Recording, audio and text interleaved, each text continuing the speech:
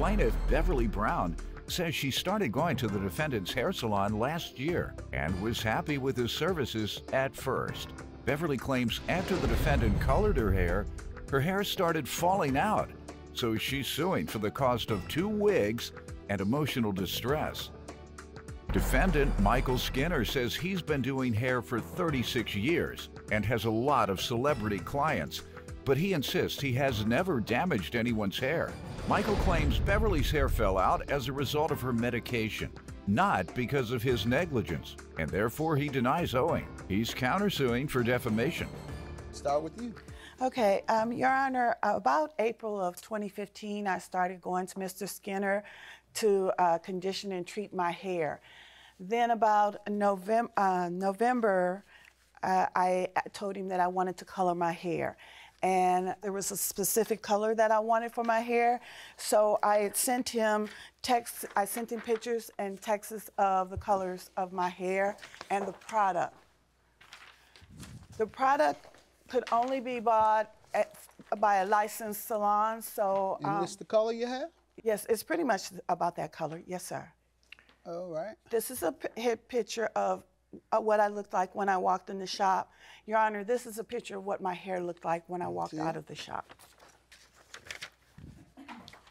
Sir, let me hear from you, and then we'll get back to what happened after that. She came in for a hair color. She wanted this specific color. I said, well, are you on high blood pressure and anything like that? She said, yes. I said, well, your hair could fall out because of the fact I have to do a patch strand test.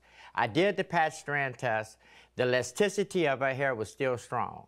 When I applied the mix that she wanted, her hair snapped. No, sir. And let him finish. That's not... What do you mean by snap? In other words, the elasticity weakened in her hair, and it fell out. I've been doing hair for 36 years. I styled for Sherry Shepherd, Frida Payne, a lot of celebrities, and I have never damaged anyone's hair. She took all the credit. She said, no, but I want it. I said, let's back up. I said, but your hair could be damaged. All right. And she took the credit. She said, well, Michael, if you hadn't done it, I would not...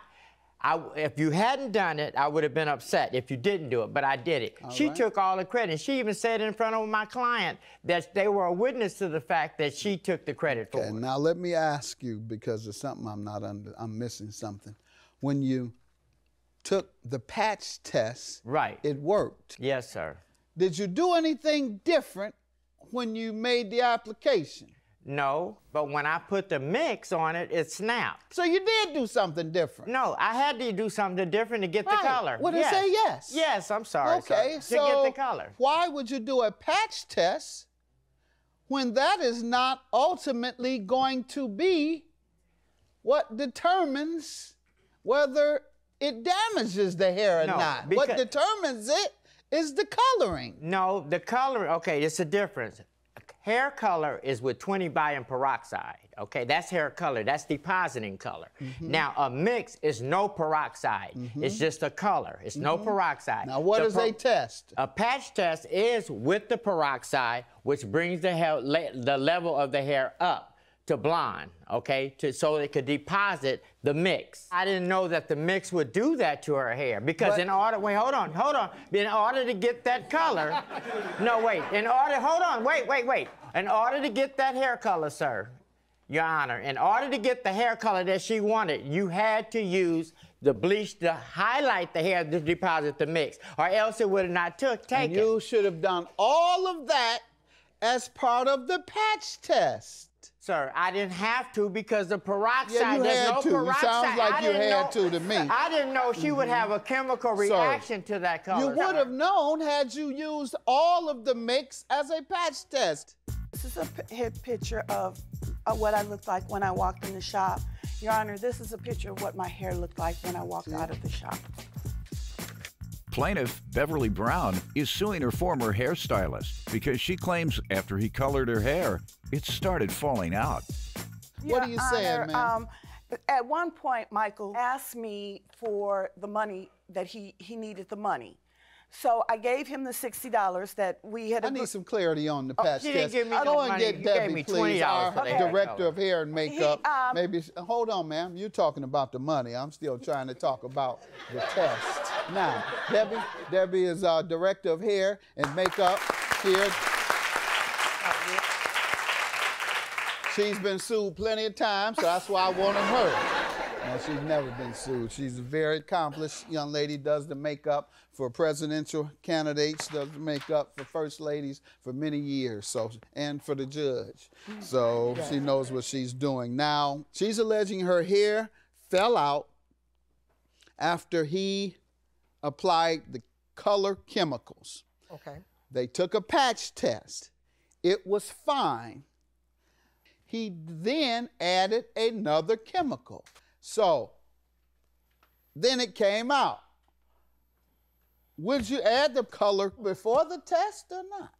You would test both. You would test back here to go with the active ingredients, and then sometime you would test here to see if she would have an allergic reaction to the color. You must test both. All right, thank you. Thanks, Debbie. And she's an expert witness, sir. You didn't test it No, twice. I didn't. All right, so you used one product that you did not test. Right. All right. And ma'am, what do you say occurred? Your Honor, what happened was my hair was coming out in the shop, and he said I was just shedding. I said, I know the difference between shedding and this is not shedding. And he said, oh no, he assured me it was just shedding. And I mean, Okay, so what did you do, ma'am? okay, so he cuts and then he combs it and he puts it all back. So when I look in the mirror, I'm fine. But he puts this ugly purple mess in the front of my hair, which was supposed to be lavender. And that's what I'm looking at That here. purple mess, That's yes. what I'm looking at in the That front. purple mess in the front of my hair. So when you saw this, what did you do? I when went you saw purple, Okay, when I it was went supposed home. to be light. Okay, Go I ahead. went home. I kind of was, Why did you leave that shop? what was I also not gonna do? Jump on him? Go ahead. Sir, I'm not going just to, I'm playing. not I going know. to jail I for wouldn't no advise hair. that. I'm not just going kidding. to jail for no hair, I'm just okay? kidding. I'm just And kidding. he even said to me that night after I was leaving, he said, "You're not gonna jump on me, are you?" Because that's I the didn't normal say that. person. That's what the That's normal not person true. would But do. I didn't know what my head looked like because of the way he had combed it and everything else. So you recognized when you got home that same day or night? Yes, that same night. And then did you call him then? No, I called him the next morning because it was like 11 o'clock, 10:30, 11 o'clock. So when I went in the shop the next day, early that morning, he said, I'll do your hair before, I got a couple of customers coming in. He put a henna on my hair and cut my hair off. What's a henna?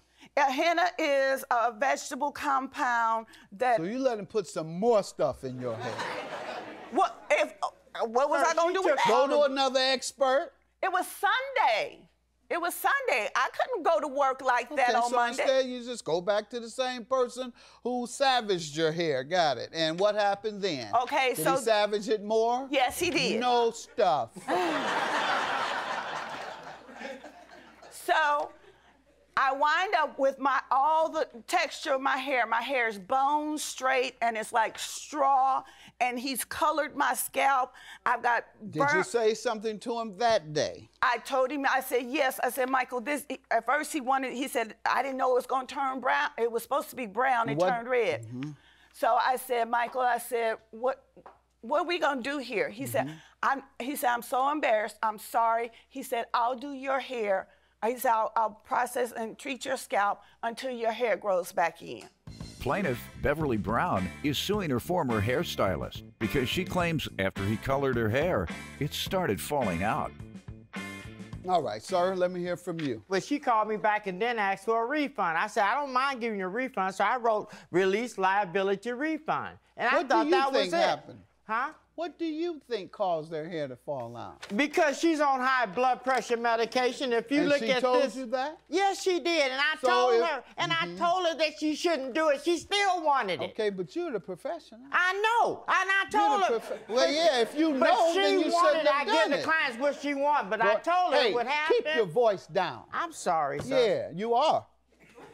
With this hair, that's for sure. Sir, Based on what you did with this, if you're not, you should be. You knew that it would damage her hair. And just because she said, do it anyway, you did it. And I shouldn't have. I hate I ever did That's it. called negligence. Now, You say something about, you send her a refund, and she signs something releasing you from liability? Exactly, sir. And was that after you had damaged her hair? That's afterwards. Ma'am, did this happen? Refund. No, and she sir. cashed it. He gave me a money order. And it says... And that money order did not have this release refund liability on it. And this is not my signature. I have a copy of my driver's license that shows you my signature. And you say she signed, sir, you say she signed it? No, that's the receipt. She signed She didn't sign it? Sir, that's the money order receipt. She signed the check that I sent to her. That's not the check, that's the receipt. She signed that? I put her name on, she signed the check. Yes, that's just like signing that. She signed the receipt? No, so you I wrote her name on that. Yeah, because it's for her. And you yelled at me once again after I've told you to be quiet. I'm sorry, sir, I don't mean to I know you are. You're held liable for contempt. But I also would have held you liable anyway. And I'm going to grant your claim. Next time you go before a judge, don't scream and yell, particularly after you've already demonstrated and admitted to negligence. Your claim is dismissed and yours is granted. Have a good day. Well, what about the time when you asked some people for money that you work for and they gave you a $500 check? So this is your person. What are you talking about? You know what I'm talking about. You said one of your patients gave you $500 and you said you was going to cash it. You couldn't cash the check. You were going back and ask for cash. And you getting money from senior citizen. So now you want to set me up for your hair like you was doing everybody else. No, I want. You're full of it.